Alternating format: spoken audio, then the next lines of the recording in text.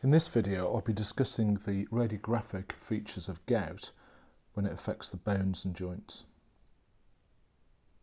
The main problem with gout is high levels of uric acid within the body.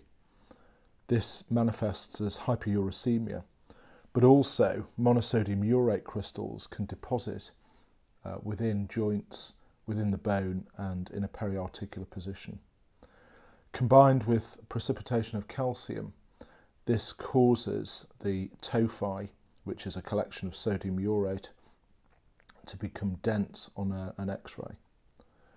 If you put the crystals under polarised light, they become negatively birefringent, unlike calcium pyrophosphate, where they are positively birefringent. Approximately 50% of patients with gout will have bony changes on X-ray. And essentially gout is an asymmetrical polyarthropathy affecting mainly the hands and the feet and classically the big toe, but can, in theory, affect any joint. Here is an example of a patient with tophaceous gout. Here is the soft tissue tophus. There's increased density because of the deposition of calcium and sodium urate together. And here is a juxta-articular erosion, punched out and well defined. This schematic diagram illustrates what the normal joint looks like. Here's the joint capsule, here's the margin of the joint, and a juxta-articular erosion causes a mouse bite or a well-defined punched out juxta-articular erosion, which is nicely demonstrated here, but also at the DIP joint also.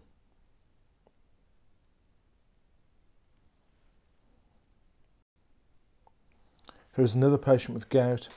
Once again you see the soft tissue tophus and you can see juxta-articular erosions in the periphery of the joint affecting the lateral and medial aspects of the joint margin.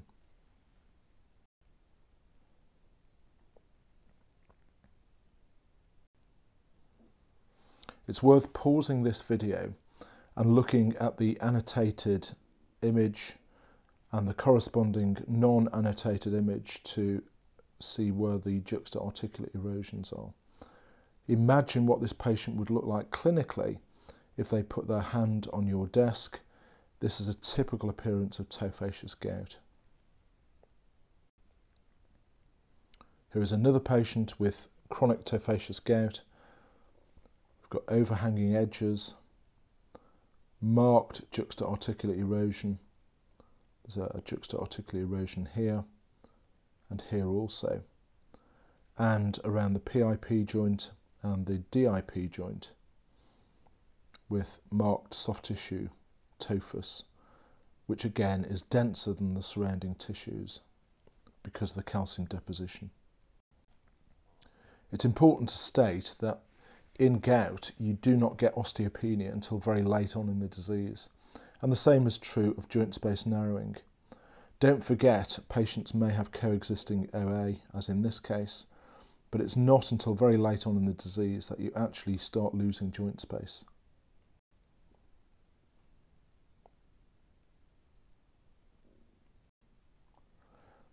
There is a condition called an intraosseous tophus.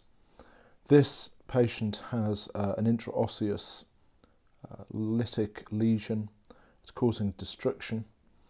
But if you examine the joint very carefully, you can actually see the joint margin is intact, at least in this arc over here. A bit more medial, there is some destruction, and a bit more lateral, there is some destruction. But essentially the joint space is reasonably well preserved, and this is a pure intraosseous tophus. Note that there are juxta-articular erosions also, and there's a soft tissue tophus. If you would like any further reading, in particular the use of MR and ultrasound, I can recommend this article, which is very good. And for a classical description of the plain film appearances of gout, I would go to this article here.